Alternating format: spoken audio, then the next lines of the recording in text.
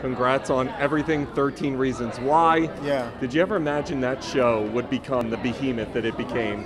You know, I think what's interesting about 13 Reasons Why is it's been the teens' so-called choice.